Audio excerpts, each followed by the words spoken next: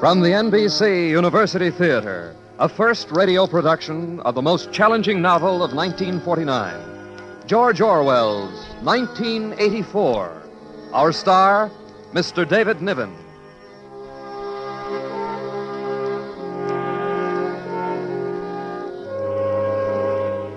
Herewith, a disturbing broadcast. A dramatization by Milton Wayne of George Orwell's 1984. In his current and very widely discussed novel, Mr. Orwell has projected the totalitarian techniques abroad in the world today to their terrible extreme. The plight of the individual in this world we leave you to assess for yourselves as you listen to the story of Mr. Winston Smith, portrayed today by the internationally known British actor David Niven. At intermission, we will bring you a commentary on Mr. Orwell's writing by another distinguished author, Mr. James Hilton. Here, then, is David Niven in George Orwell's 1984.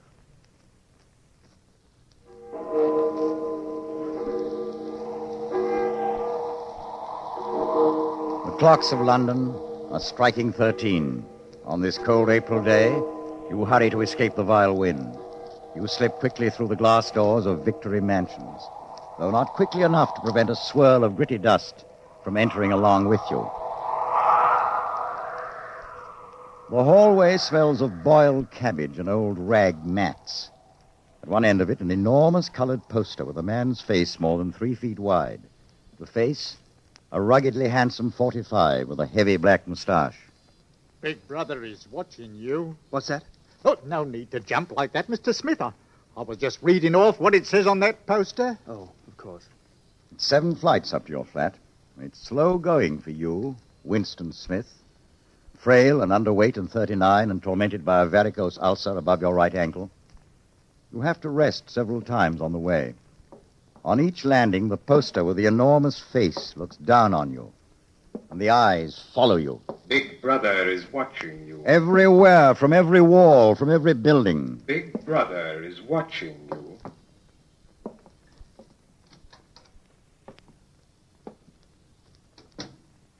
You're in your flat, but you are not alone.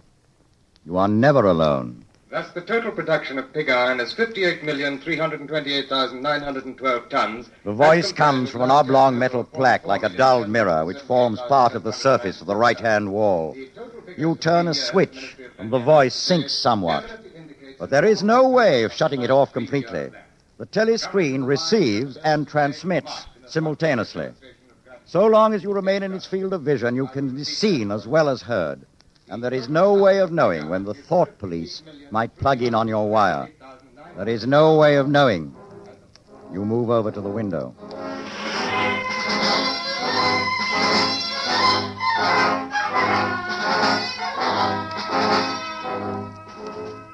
War is peace. Freedom is slavery. Ignorance is strength.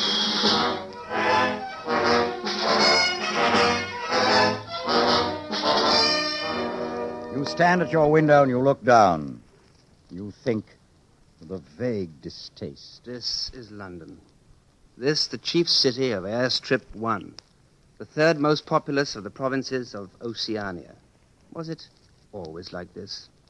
Always these rotting houses, their windows patched with cardboard, their roofs with corrugated iron, their crazy garden walls sagging in all directions? Was it always? When I was a child... But I can't remember. I can't remember. I never can. You turn quickly from the window, and you go to the table in the small alcove where you are cut off from being seen by the telescreen. Quickly you take the secretly bought notebook, the archaic pen point and holder out of the drawer. What you are about to do can mean death. It's not illegal to keep a diary. Nothing is illegal since there are no more laws. But if the thought police find out, it's death. Or at least 25 years in a forced labor camp. You ink the pen, and you falter for just a second. A tremor goes through you. I must start. I must mark the paper. April 4th, 1984. But how do I know? How can I be certain that that is 1984? No, it must be. I'm fairly sure that I'm 39. I believe I was born in 1944 or 45. But it's never possible nowadays to pin down any date within a year or two. But what difference does it make? How can I speak to the future? If it's like the present, no one will listen. If it's different, how will they understand the things happening now? I mustn't think about it. I must begin now. April 4th. Last night to the flicks, all war films. One of a ship full of refugees being bombed somewhere in the Mediterranean. Audience much amused by a shot of a helicopter firing at a man swimming away. He was full of holes. The sea round him turned pink. Audience shouting with laughter when he sank. And then you saw a lifeboat full of children with a helicopter over it. You write on, wildly ridding your mind of painful memory. But as you write, another memory comes clear in your mind. It happened during the 2 minutes hate period at the ministry that very morning. After the chant of loyalty to Big Brother, Winston Smith noticed O'Brien, the big man wearing glasses and the black overalls of the powerful inner party. That morning, O'Brien had turned, and his eyes had met Winston's. And Winston knew that O'Brien was thinking the same thing as himself. It was as if O'Brien was saying, I am with you. I know all about your contempt, your hatred, your disgust. But don't worry. I am on your side. Then O'Brien's face was as inscrutable as everybody else's. But even that was a memorable event in the locked loneliness in which one had to live.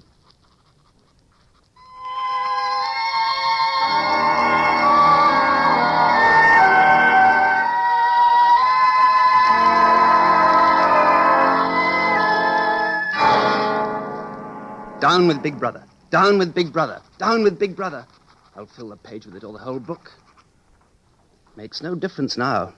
The thought police will get me just the same. Even if I never put the pen to paper, I have committed thought crime. And for that, they're bound to get you. Sooner or later, but they'll get you. Always during the night, you simply disappear. Your name removed from the registers. Every record of you wiped out. You were abolished, annihilated, vaporized. They'll shoot me in the back. I don't care. Down with Big Brother. They always shoot you in the back of the neck. I don't care. Down with Big Brother. Already? You sit still. Maybe they'll go away. The worst thing would be to delay. You get up, and you move heavily toward the door. Oh, comrade, do you think you could come across and have a look at our kitchen sink? It's got blocked up and... I'll see what I can do, Mrs. Parsons. I'm sorry to bother you. Of course, it's only because Tom isn't home. Amid the clutter of the flat, you notice the banners of the Youth League and the Spies on the wall, and a full-size poster of Big Brother. Don't mind the looks of the place. It's the children. They haven't been out today. Have you got a spanner? A spanner? I don't know. Perhaps the children... Up with your hands! The tough-looking boy springs at you with a pointed toy automatic pistol. He is dressed in the uniform of the Spies. Higher! Get them up higher! Is high enough? You're a traitor! You're a thought criminal! Freddie, please let Mr. Smith fix the sink. He's a traitor, a thought criminal! Oh, he and his sister are disappointed because they couldn't go to the park to see the hanging of the Eurasian war prisoners. Why can't we go? All the other children are going. Take you next time. Oh, that won't be for another month. There, Mrs. Parsons. I think that does it. Thank you, comrade. Say thank you, Freddie. I will not. He's a traitor. He's a follower of Goldstein.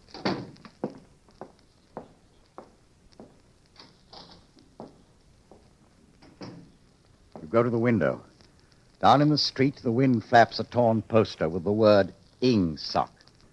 You stand watching it. The three sacred principles of Ingsoc. New speak, double think, the mutability of the past. What past? The past is dead. The future is unimaginable. I am alone, lost in a monstrous world.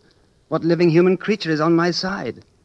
How do I know that the power of the party won't endure forever? Like an answer, the three slogans on the white face of the Ministry of Truth come back to you. War is peace. Freedom is slavery. Ignorance is strength. The telescreen strikes. You have to leave in 10 minutes to be back at your work at 14:30. You see the diary on the table. Who am I writing it for? Only the thought police will read it before they wipe it out of existence and out of memory. But there are things I must say or I can't stay sane. You go back to the table, dip your pen, and write. To the future or to the past. To a time when thought is free, when men are different one from another and do not live alone. To a time when truth exists and what is done cannot be undone. From the age of uniformity, from the age of solitude, from the age of Big Brother, from the age of doublethink, greetings. I am already dead, for I am committing thought crime, and thought crime is death.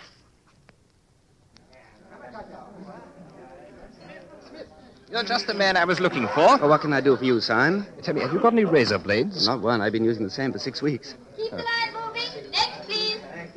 Did you go and see the prisoners hanged yesterday? I was working. I'll see it on the flicks, I suppose. A very inadequate substitute. It was a good hanging, Smith. I think it spoils it when they tie their feet together. Next, please. Oh, there's a table over there, under the telescreen. Let's pick up a gin on the way.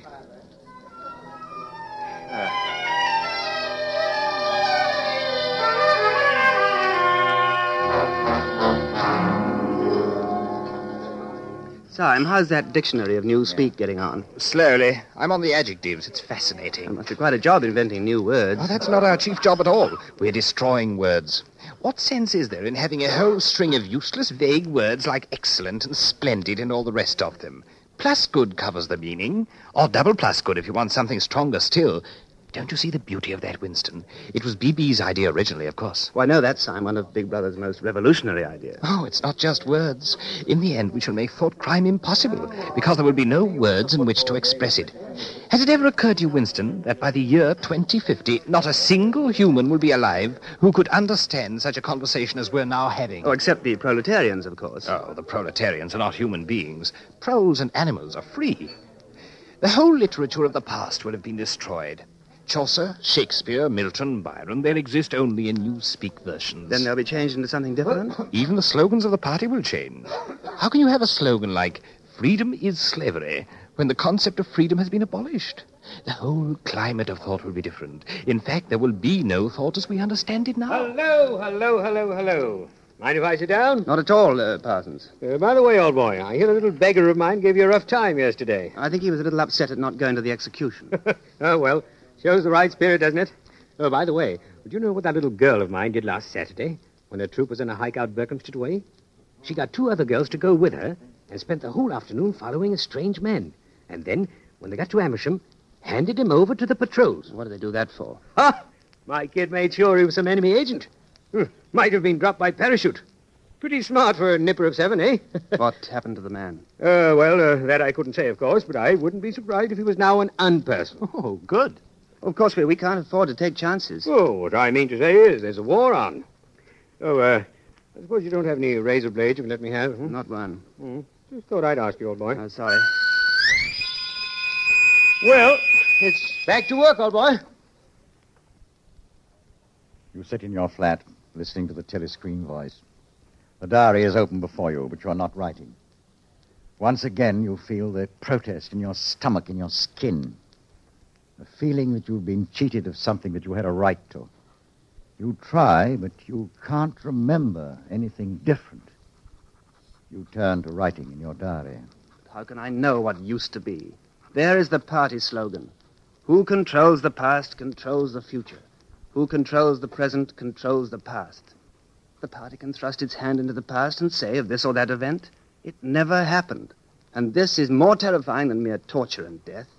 The party says, reject the evidence of your eyes and ears. It is the final, most essential command. Maybe I'm a lunatic. Perhaps a lunatic is simply a minority of one. But the obvious, the silly, the true, has got to be defended. The solid world exists. Stones are hard. Water is wet. Objects unsupported fall towards the earth's center. Freedom is the freedom to say that 2 + 2 make 4. If that is granted, all else follows. It's a dangerous thing you're doing now. You've walked for several miles through the proletarian section where the thought police would have many questions to ask if they found you. Now you find yourself inside the junk store where you had bought the diary. I recognized you on the pavement. You're the gentleman that bought the keepsake album. I was passing. I just looked in. I don't want anything in particular, Mr. Charrington. Nah, it's just as well, because I don't suppose I could have satisfied you. Between you and me, The antique trade's just about finished. Now, there's another room upstairs that you might care to see.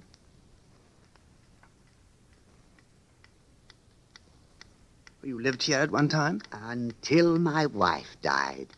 Now, don't you think this is a quiet, cozy room? There's no telescreen. I never had one of those things.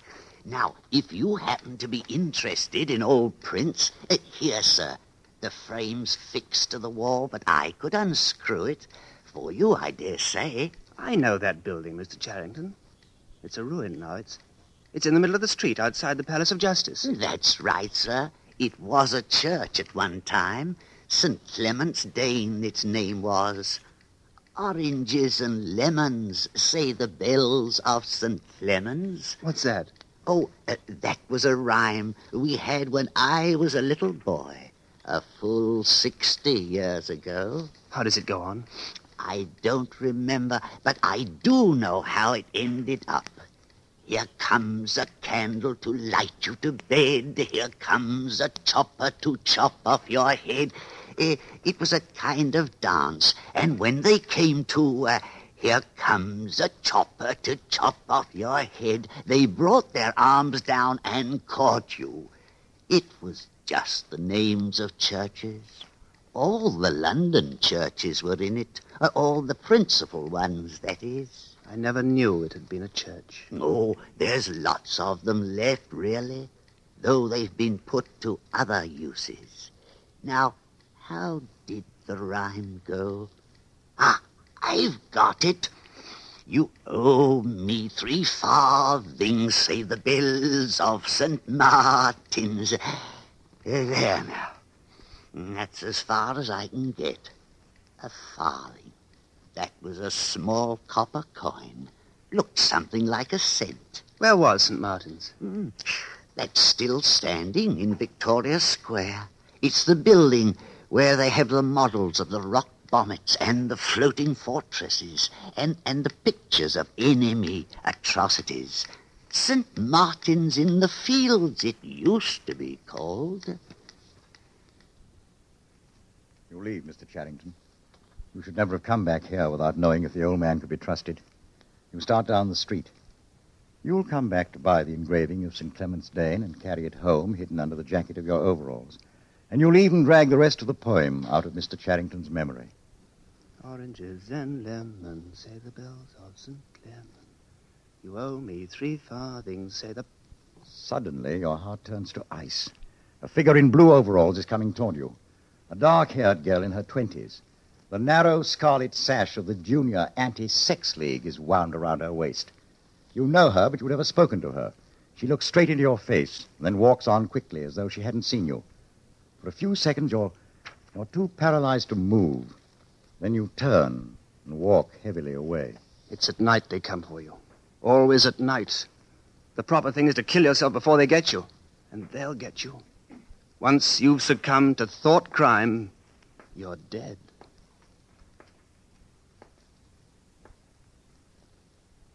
Hollywood, the NBC University Theater is bringing you David Niven in a radio version of George Orwell's 1984. And now, our intermission commentator, the distinguished author, Mr. James Hilton. George Orwell is a distinguished English writer who is desperately concerned, as many others of us are today, with the shape of things to come. And he is also aware that such earlier prophecies as those of Mr. Wells and Mr. Aldous Huxley were not so much incorrect as incomplete, and are now in need of restatement and revision before a modern audience. Thus, Mr. Wells forecasts the engulfment of modern civilization in total war. But war, says Mr. Orwell, is not all, nor is it quite the worst imaginable thing. And as long ago as 1932, Mr. Huxley satirized the regimented state in his book called Brave New World. But some people in those days probably missed the satire and thought that with all its mass production techniques and scientific management, Mr. Huxley's New World might even be worth looking forward to. But today, no one is so naive as that. Indeed, the crisis of our civilization is in some danger of becoming a cliché for after-dinner speakers.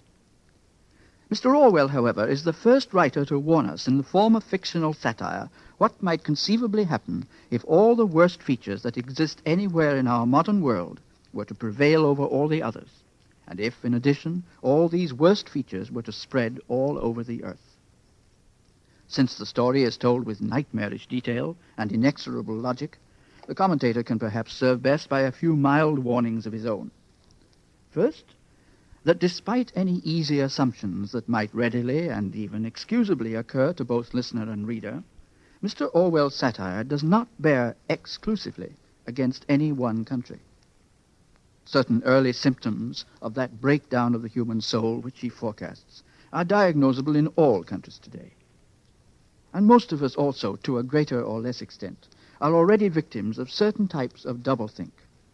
And it would be a useful private exercise to examine near home for such instances as well as to recognize them more spectacularly in other parts of the world.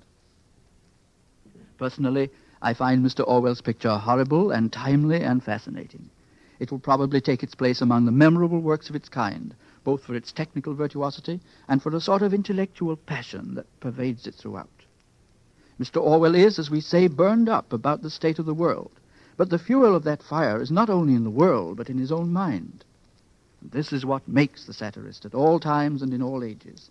And it's why, having read Mr. Orwell's 1984, you may not feel you'd like to meet any of its characters, but you do feel you'd like to meet Mr. Orwell, if only for an argument.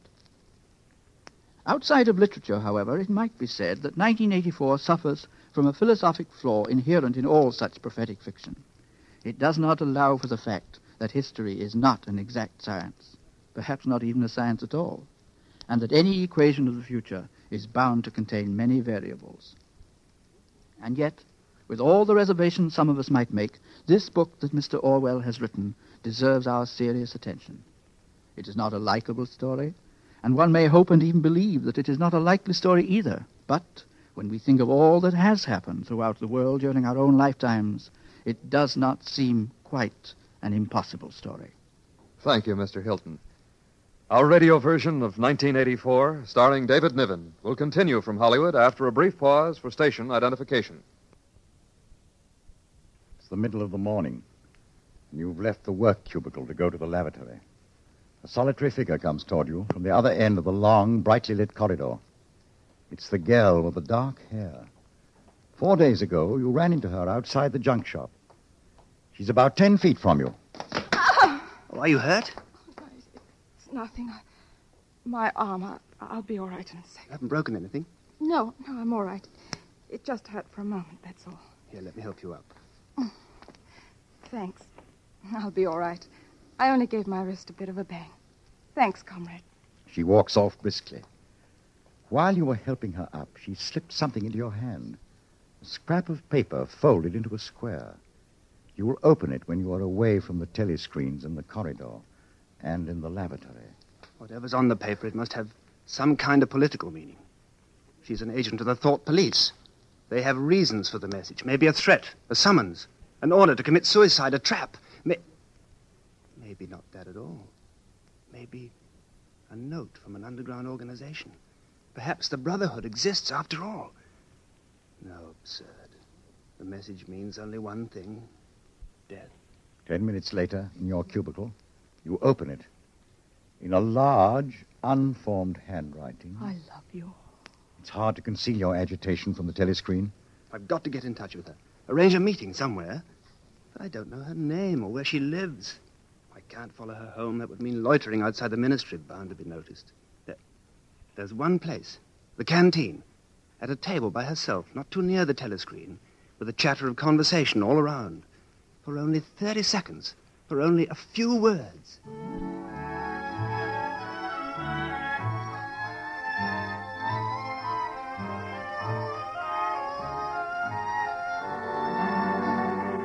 A week goes by.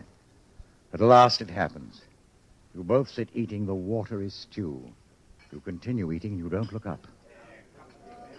What time do you leave work? 18:30. Where can we meet? Victory Square, near the monument. Full of telescreens. Doesn't matter if there's a crowd. Any signal? No. Don't come up until you see me among a lot of people.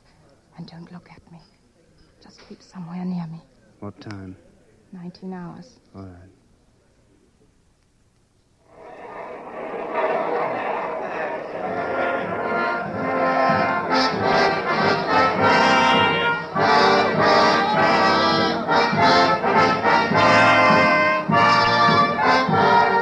Lift me higher, Father. I can't see. I want to see the Eurasian prisoners. Can you hear me? Yes. Can you get Sunday afternoon off? Yes. Then listen carefully. Go to Paddington Station. Take train 14 to Fenchurch.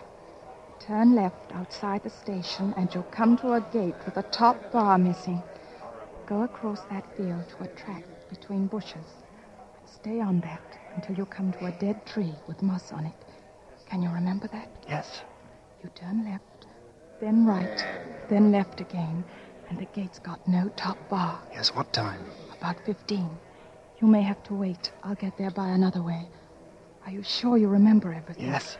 Then get away from me as quick as you can.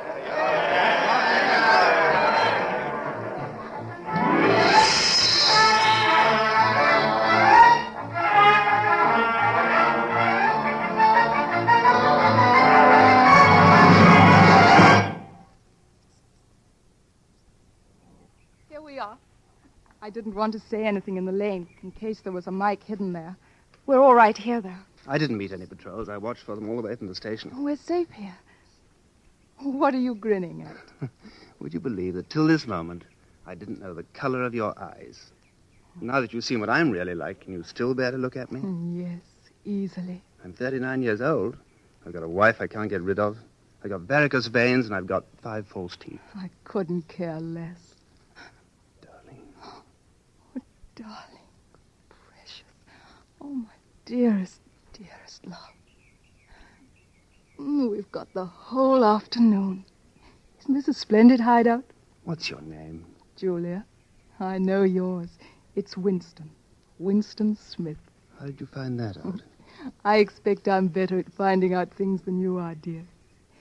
Tell me, what did you think of me before that day I gave you the note? I hated the sight of you. I wanted to hurt you, murder you. If you really want to know, I imagined that you had something to do with the thought police. Oh, no. Not the thought police. Well, perhaps not exactly that, but from your general appearance, merely because you're young and fresh and healthy, I thought that probably... You thought I was a good party member. And you also thought that if I had a quarter of a chance, I'd denounce you as a thought criminal and get you killed off. Yes, something of that kind. Well, a great many young girls are like that, you know. This bloody sash that does it. Wait, I'll rip the thing off. There. Have a piece of chocolate. Where did you get this? Black market. You're very young. 10 years younger than I am. What could attract you in a man like me?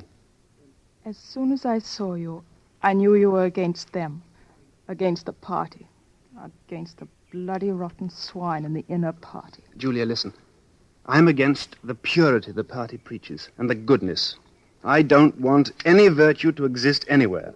I want everyone to be corrupt to the bones. Well, then, I ought to suit you, dear. I'm corrupt to the very bones. You never go back to the clearing in the wood. You and Julia can meet only in the streets, in a different place every evening, and never for more than a half hour at a time. You don't even discuss the possibility of getting married. No committee would sanction it, even if Catherine could somehow be gotten rid of. It's hopeless, even as a daydream. What was she like, your wife? She was, you know the newspeak word good thinkful, meaning naturally orthodox, incapable of thinking a bad thought. I know the kind of person right enough. Everything is always our duty to the party. How do you know that? I've been at school too, dear. Why didn't you shove her off the cliff? I would have. Perhaps if I'd been the same person I am now. Are you sorry you didn't? Yes. On the whole, I'm sorry I didn't. But it doesn't really matter. In this game we're playing, we can't win. We are the dead. We're not dead yet. Not physically. 6 months, a year, 5 years conceivably. I'm afraid of death. You're young, so you're more afraid of it.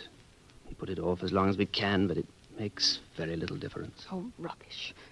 Don't you enjoy being alive? Look, darling, I'm real. I'm solid, alive. Don't you like that? Yes, I like that. Stop talking about dying, then. Where shall we meet next time? Julia, I've rented the room for Mr. Charrington. Sooner or later we'll be caught. I know. It's madness. Yes. Wait for me there, day after tomorrow.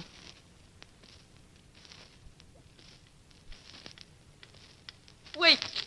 Just let me show you what I've brought. Look here. Go on, open it. Sugar. Real, not saccharine. And here, a loaf of white bread. But look, this is the one I'm really proud of. Coffee. Real coffee. There's a whole kilo here. Well, how'd you manage to get hold of all these things? Oh, it's all in a party stuff. And look, I've got a little packet of tea, too. Real tea, not blackberry leaves. There's been a lot of tea about lately. They've captured India or something. But listen, dear, I want you to turn your back on me for a bit. And don't turn around till I tell you. You can turn around now. Well? Beautiful. I've never seen a woman of the party with cosmetics on her face. And scent, too. Yes, dear. And scent, too. And do you know what I'm going to do next? I'm going to get hold of a real woman's frock and silk stockings and high heels. Oh, darling, in this room, I'm going to be a woman, not a party comrade. A woman.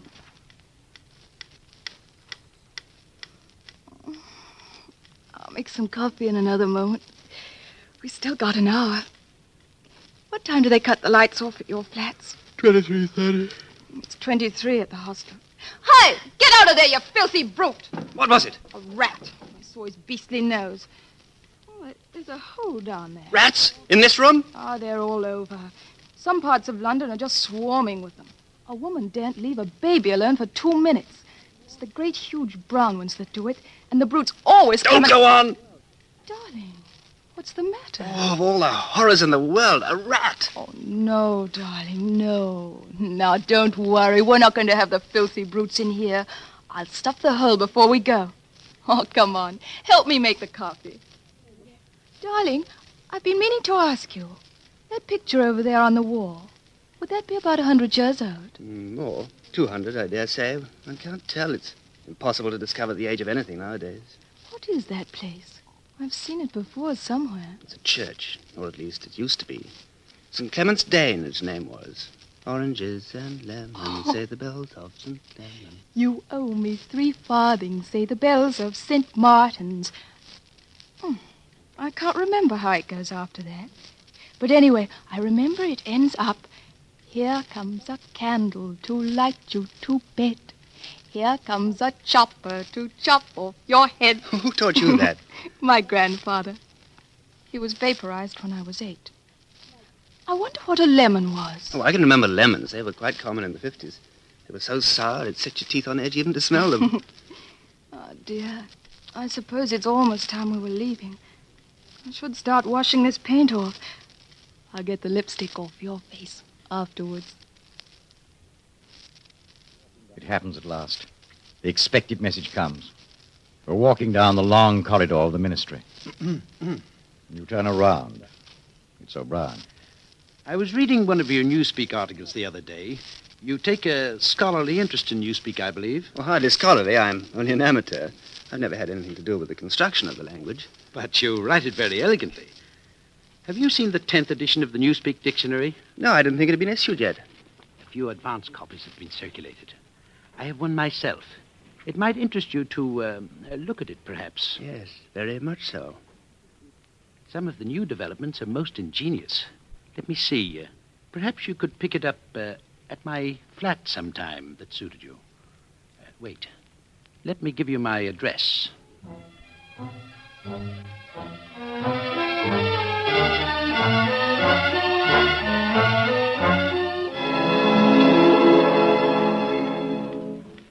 Julia, darling, it was like a message, as if O'Brien was saying, if you ever want to see me, this is where I can be found. But he's an important member of the Inner Party, dear. If it's a trap... Darling, this is part of something that happened years ago. First, it was a secret, involuntary thought. Then I started a diary. I'd moved from thoughts to words. And now, from words to action. Where will it end?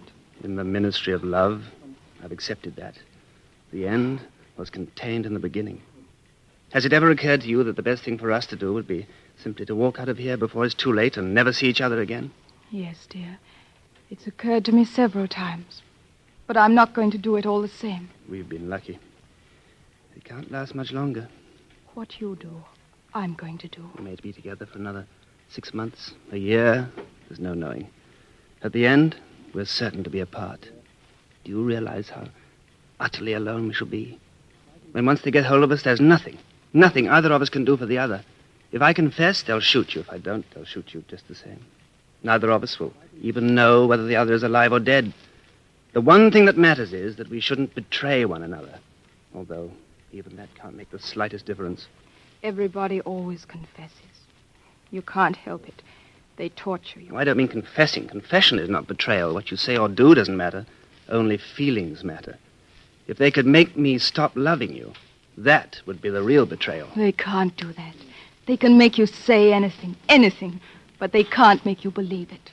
They can't get inside of you. No, that's quite true. They can't get inside you. If you can feel that staying human is worthwhile, even when it can't have any result whatever, then you've beaten them. Darling, whenever it is you go to O'Brien, I'm going with you.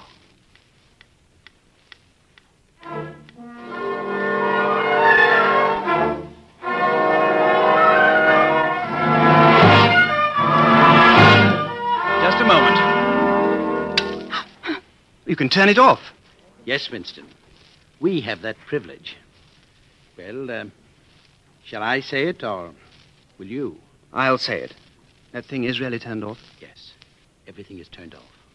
We're alone. All right. We have come here because we believe that there is some kind of secret conspiracy, some kind of secret organization working against the party, and that you are involved in it. We want to join it and work for it. We are enemies of the party. We disbelieve in the principles of Ingsoc. We are thought criminals. We are also adulterers. I tell you this because we want to put ourselves at your mercy. Yes. First, let us all take a drink. I think it's fitting that we should begin by drinking a health. To our leader, to Emmanuel Goldstein. Then there is such a person as Goldstein? Yes, and he's alive. Where, I don't know. And the conspiracy, the organization, it is real? It's not simply an invention of the thought police? No, it's real. The Brotherhood, we call it. You'll never know much more about it than that it exists, and that you belong to it. I'll come back to that presently. Now to the matter. What are you prepared to do? Anything we are capable of. You are prepared to give your lives? Yes. To commit murder? Yes. To commit acts of sabotage which may cost the death of hundreds of innocent people? Yes. To cheat, to forge, to blackmail, to corrupt the minds of children, to distribute habit-forming drugs, to do anything which is likely to weaken the power of the party? Yes. You are prepared to commit suicide if and when we order it? Yes. You are prepared, the two of you, to separate and never see one another again? No. No. You did well to tell me. You understand that you'll be fighting in the dark. Later, I shall send you a book from which you will learn the true nature of the society we live in and the strategy by which we shall destroy it. Brotherhood exists, but I cannot tell you. You will get used to living without results, without hope. We are the dead. Our only true life is in the future. Do you carry a briefcase to work? As a rule, yes. What is it like? Oh, black, very shabby, 2 straps. Good. One day soon in the street, a man will touch you on the arm and say, I think you've dropped your briefcase. The one he gives you will contain a copy of Goldstein's book. You'll return it within 14 days. You must leave in a couple of minutes. We shall meet again, if we do meet again. In the place where there is no darkness? In the place where there is no darkness. In the meantime, is there anything you wish to say before you leave? Any question? Yes. Did you ever hear an old rhyme that begins, Oranges and lemons, say the bells of St. Clements? Yes, Winston. Oranges and lemons, say the bells of St. Clements. You owe me 3 farthings, say the bells of St. Martin's. When will you pay me, say the bells of Old Bailey? When I get rich, Say the bells of Shoreditch. You knew the last line? Yes, I knew the last line. And now I'm afraid it's time for you to go.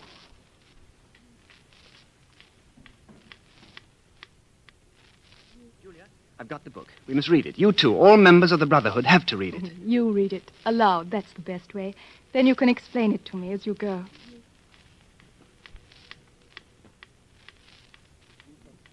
The new movements which appeared in the middle years of the century, Ingsoc in Oceania, Neo-Bolshevism in Eurasia, death worship in East Asia, had the conscious aim of perpetuating unfreedom and inequality. The new movements grew out of the old ones, intended family loyalty. Even the names of the four ministries exhibit an impudence in their deliberate reversal of the facts. The Ministry of Peace concerns itself with war. The Ministry of Truth with lies. The Ministry of Love with torture. The Ministry of Plenty with starvation. These contradictions are not accidental. They are deliberate exercises in double think. For it is only by reconciling contradictions that power...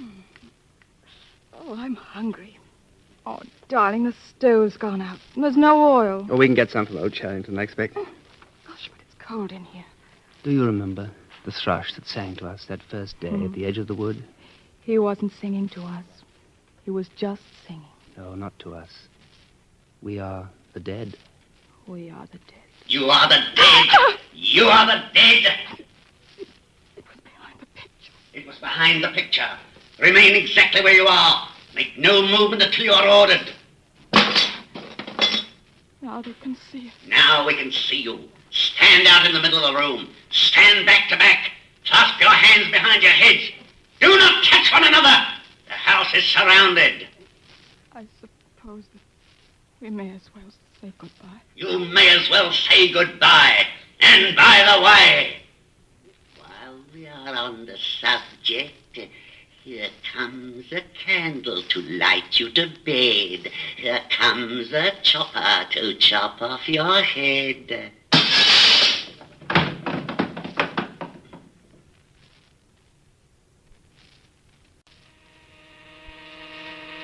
You don't know where you are. The windowless cell with white porcelain walls might be in the Ministry of Love. Concealed lamps flood it with a cold light. There's a low, steady humming sound. It is the place where there is no darkness. Smith! 6079, Smith W. Hands out of the pockets in the cells. There is a telescreen on each wall. You started to reach into your overalls for stray breadcrumbs. You haven't eaten since you were arrested. Ampleforth. Smith, you too? What are you in for? There is only one offense, is there not? Crime thought. And you have committed it? Apparently. We were producing a definitive edition of Kipling. I allowed the word God to remain at the end of a line. I couldn't help it. The rhyme was rod. There are only 12 rhymes to rod in the language. There was no other rhyme. Do you know what time it is? No, I don't. There's no difference between night and day in this place. No talking in the cells. Ampleforth, room 101. Time passes. Your hunger grows. Prisoners, men and women, are brought into your cell and are taken out. To room 101. Then the cell door opens once again. O'Brien and a guard come in. You start to your feet. You forget the telescreen. They've got you, too. He got me a long time ago. You knew this, Winston. You've always known it. Guard? Oh!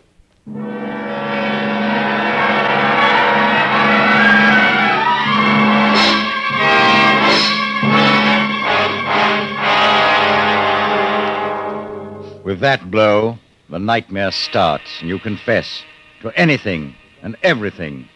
The confessions are a formality. The torture is real. And it goes on and on and on and on. Now you're lying strapped to a table. You can't move. There's a strong light falling in your face. O'Brien is standing at your side. On the other side, a man in a white coat holding a hypodermic syringe.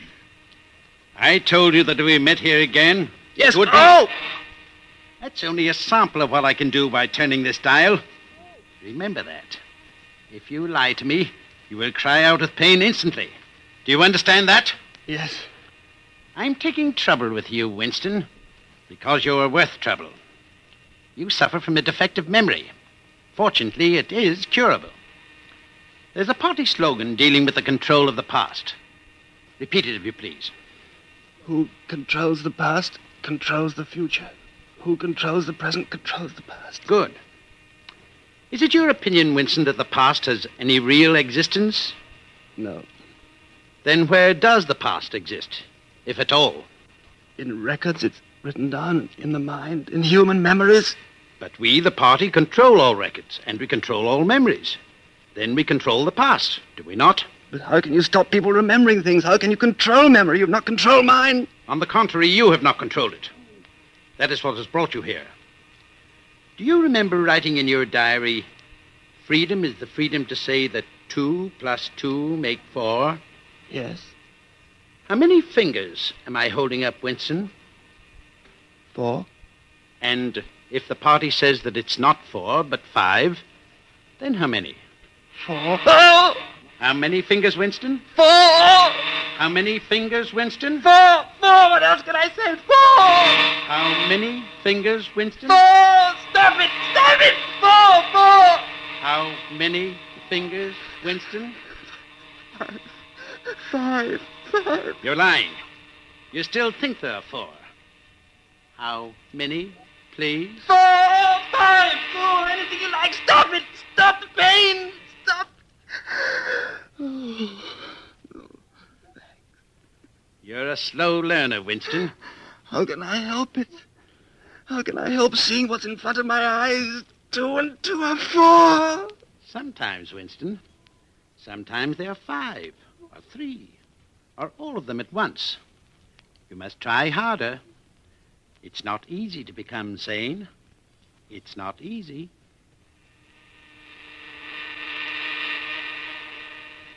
It goes on endlessly. The questions, the drugs, the questions, the torture machines. Endlessly. Do you know where you are, Winston? I don't know. I can guess. In the Ministry of Love. Do you know how long you've been here? I don't know. I think it's months. And why do you imagine we bring people to this place?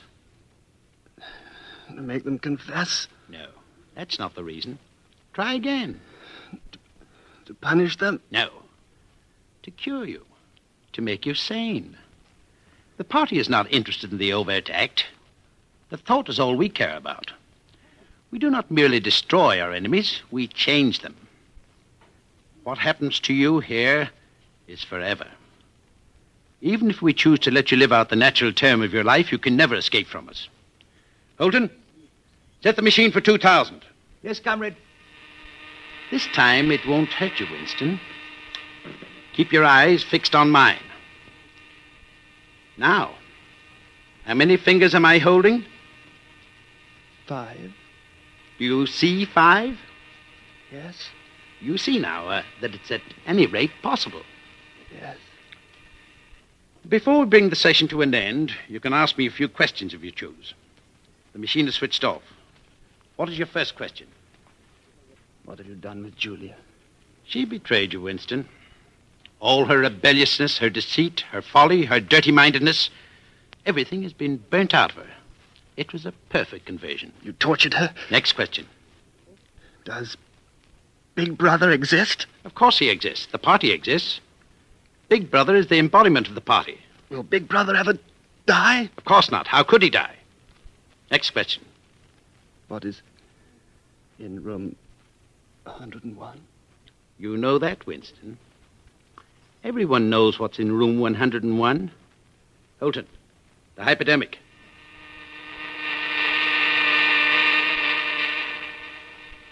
We have beaten you, Winston. We have broken you. Can you think of any single degradation that has not happened to you? I have not betrayed Julia. No, that is perfectly true. You have not betrayed Julia. Tell me, how soon will they shoot me? It might be a long time. You're a difficult case. But don't give up hope. Everyone is cured sooner or later. In the end, we shall shoot you.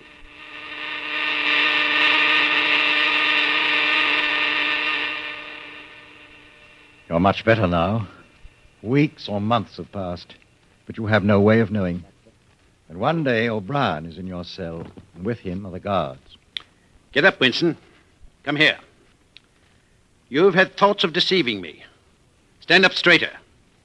Look me in the face. Tell me, Winston, and remember, no lies. Tell me, what are your true feelings toward Big Brother? I hate him. You hate him? Good. Then the time has come for you to take the last step. You must love Big Brother. It is not enough to obey him, you must love him. Guard, take him. Room 101.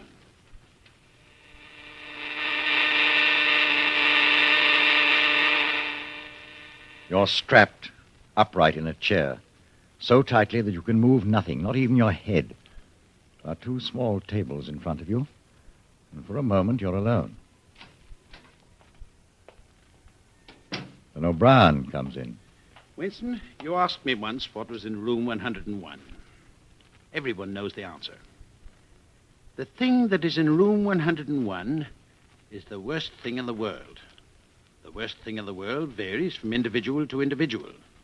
It may be death by fire, by drowning, by impalement, or 50 other deaths. In your case, it happens to be rats. Here, I placed the cage on the table so you can see them. Well, you can't do that. You couldn't. It's impossible, O'Brien. You know this isn't necessary. What do you want me to do? For everyone, there is something unendurable. Courage and cowardice are not involved. For you, the unendurable is rats. They're a form of pressure you cannot withstand. You will do what is required of you. But what is it? What is it? How can I do it if I don't know what it is? No, don't bring him any closer. You understand the construction of this cage. This mask will fit over your head, leaving no other exit. When I press this lever, these starving brutes will leap at your face. Sometimes they attack the eyes. No, don't bring them closer. No. Do it to Julia. Do it to Julia, not to me.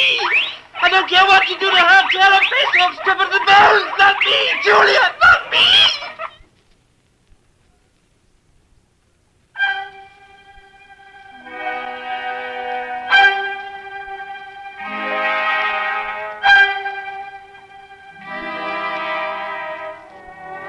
It is the lonely hour of 15. The cafe is almost empty. You sit at your usual place, drinking victory gin and studying the chess problems in the Times. Nobody pays any attention to you. You've even seen Julia again. There was no danger in it. On a cold, biting March day, you had come across her in the park. I betrayed you. I betrayed you. Sometimes they threaten you with something you can't even think about. Then you don't care. You want it to happen to the other person. And that's what you keep shouting. All you care about is yourself. All you care about is yourself. You don't feel the same toward the other person any longer. No, you don't feel the same. What happens to you there is forever. Something is burned out. We must meet again. Yes, we must meet again.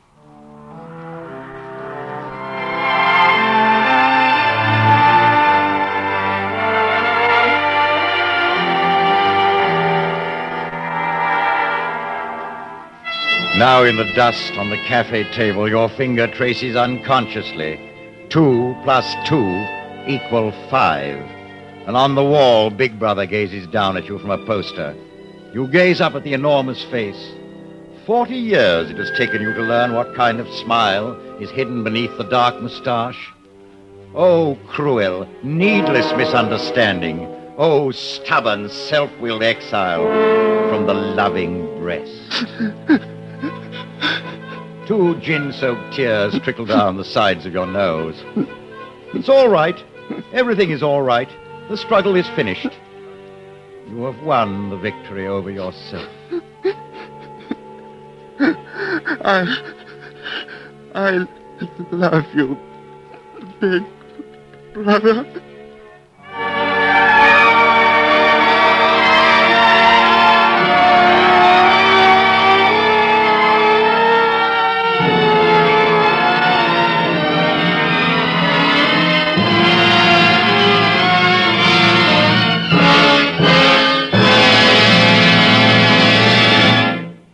You have been listening to 1984, an NBC University Theater production of the novel by George Orwell, starring David Niven.